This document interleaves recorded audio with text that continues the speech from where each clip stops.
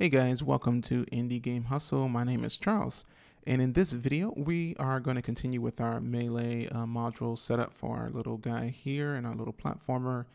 And we've been basically, trying to figure out how we're going to have this little guy swing a little weapon or hammer in this case. And so we have so far, we got some things working here pretty well, and it looks pretty good. Of course, polish is always going to be necessary, but we're not going to do any polishing right now. We're just going to focus on just functionality.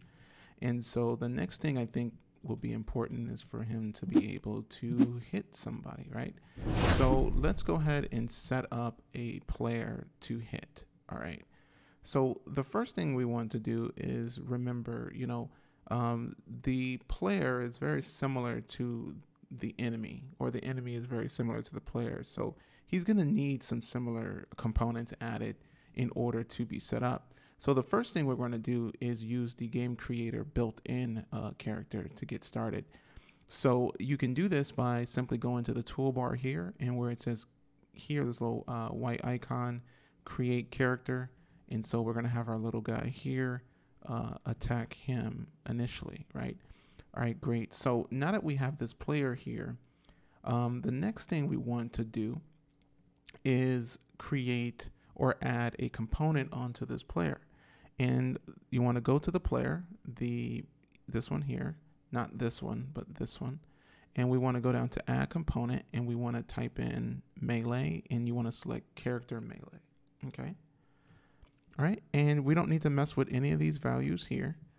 So now that we have this character melee here, the next thing we want to do is create a mechanics game object for this character as well. And I'm going to also rename this enemy or character enemy.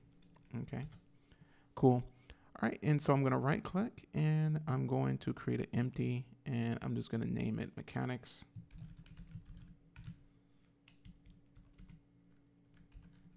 Mechanics, just like our original. And then here I'm going to create another empty. I'm going to call it, I guess I'll call it trigger attack.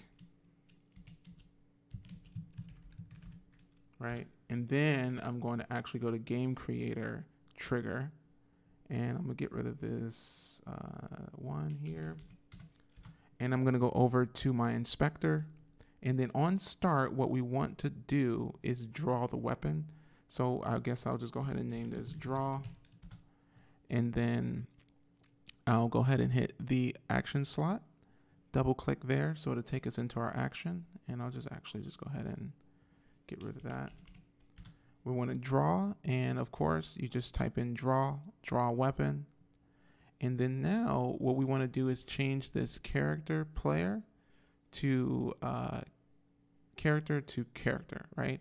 And then we want to drag our character enemy here, there, and then we want to select melee weapon that we want this character to have. So in this case, we're going to give him the base weapon. So, or not the base weapon, but the sword weapon that comes with Game Creator. Let me say, okay. So, and then I'm gonna do the same thing for the shield.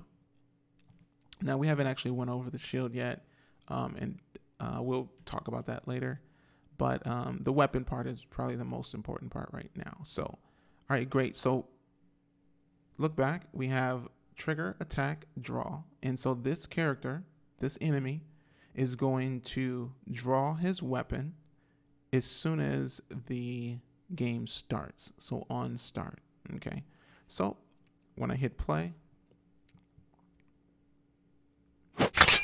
he is now in this basically the same pose that I am. And so now he's good to go. Now, the reason that we have this set up is because in order to actually attack the enemy, or for him to even receive an attack, all of those components have to be active and ready. And just to show you, I'm going to create yet another character. And I'm going to add the melee, and that's it. I'm just going to add the melee, and that's it. And so it's not enough just to add that. So as you can see, the only person who can receive an attack is going to be a person whose weapon is drawn and ready. Okay, perfect. So that's something to think about. So this particular player is just going to stand there and he's not going to be able to receive an attack. All right, good. So we'll just go ahead and get rid of this character. He's not ready to fight. All right, perfect. All right, so now the thing is what we want to do is change this player to an enemy that we may want to use in this game. All right, and so what I'm going to do is use a different character that's very similar to him, but it's going to be his arch nemesis. And let's see here. Let's get rid of these. So what we're going to do is look for characters, model. We're going to use this chibi skull looking one here. So I'm going to select the character enemy, and then I'm going to drag that player right in here. So I'm going to select it and drag it just like so. So now we have the evil version of this player. All right, perfect.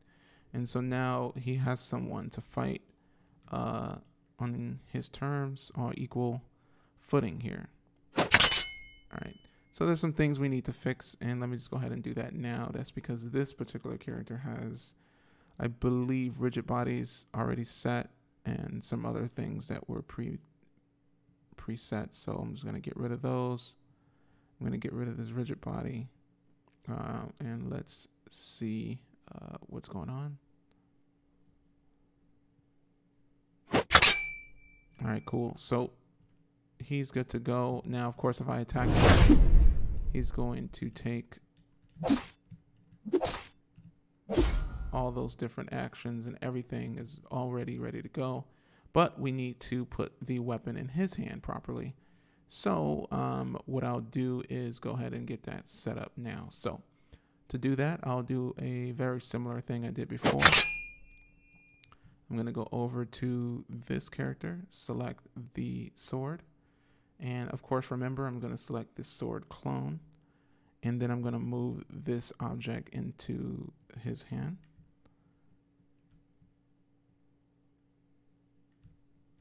And something like that. You might want to rotate it. So it's kind of like that. And boom. That works out pretty good. All right, that's kind of where we want it. And so now I'm going to go ahead and copy the transform here. All right, and so let's see.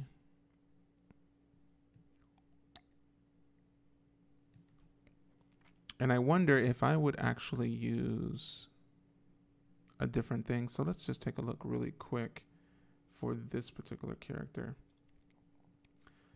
So again, the actions that we're going with. So he's using sword. So if we use base, I wonder if it's already preset because we had it set up already. So maybe that will already have the same, since they're about the same size. It might work out for us. Oh, of course, because he's using the same weapon, and that's fine.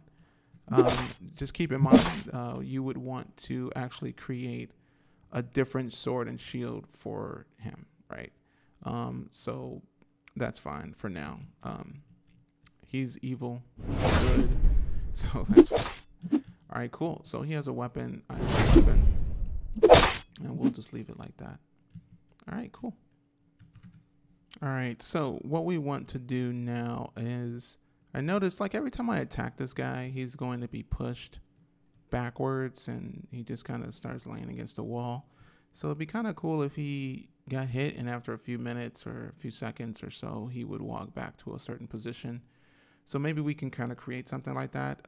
This is just for testing, obviously. So what I'll do is create some type of trigger. And let's see here. This trigger will be, let's see, on start. Let's see what would happen. We might want to on start, play an animation, and we can have an animation be like wait, and we can have it wait like, I don't know, like 20 seconds. And then we can have a move character, this character, enemy, to a position or a marker. And what we'll do is create a marker. So let's go ahead and do that. So I think the marker is navigation marker. So I just created a marker. Now this marker can't be part of the player because it'll just move. So we'll just put it outside. We want this marker to be right there. And I'll even change the color of that marker just to be red. All right, cool. And let's see this action. So we'll drag this marker into this part, and then we'll wait until they arrive, and then it'll wait another, we'll do a reset, restart, action, and then it'll do it again. So let's do maybe 30 seconds. Maybe 30 seconds. All right. Well, let's do 5 seconds just to see. 10 seconds to see that it works. All right, cool. So if I go up, and then as soon as that 10 seconds is over, hopefully he just goes back to that position. Perfect. All right, cool. And so now, to me, that works pretty good. And so every time he moves out of the spot and we're constantly attacking, we can have him constantly move right back to that position. All right, cool. All right, nice. And 10 seconds is probably fine. Let's see if he walks back. Can I hit while he's walking? Yeah. All right, cool, perfect. And it looks like what ends up happening is it gets interrupted. So let me go ahead and check out the actions again. And it doesn't have to wait till he arrives. Let's see, because maybe he won't arrive. Let's try it again. And this is completely optional. This is just kind of like, and then he's gonna walk back. Attack him again. All right, and then I'm gonna attack him when he's on his way back. Let's see if it interrupts it. It might. And did it? 10 seconds. Nope. Cool, perfect. That's what we want. That seems like it works good. All right, cool. Perfect. All right, cool. All right, so that works for me. All right, cool. All right, so we have our player set up. We have him ready to receive attacks and damages. Again, he's using kind of the same weapon we're using, but just keep in mind, if we didn't want him to use the same weapon, you would just generally go in and change that. So to change it, of course, you go to draw, you go to actions, and you'll just create a new weapon, right? So you, instead of him using the base sword, base shield, which shouldn't even be that name because we changed the style of weapon it is. It should be maybe base axe or hammer weapon and hammer shield, I guess. But we would just duplicate this and then replace the actual prefab that is being used. Okay, so but for now we're going to leave that like that because we don't want to get into any type of like polished details type things right now, but this is all functional. Cool. All right, so in our next video we will continue with the melee module, and maybe we'll take a look at talking about dealing damages and maybe affecting animations based on that, and then maybe we can create our own clips, but we'll get into that in our next video. All right, talk to you guys soon. Bye. Hey guys, thanks for tuning in. For the next set of videos, I'll be releasing one every day at 10 a.m. Eastern Time. So to stay up to date on the latest 3D platforming tutorial, feel free to subscribe to the channel. If you'd like to support, you can find me on Patreon, or of course you can hit me up on Discord. I like to talk about whatever project you guys are working on. Of course, thanks for hanging with me. Your support is always appreciated. As always, remember, never give up and keep moving forward. Peace.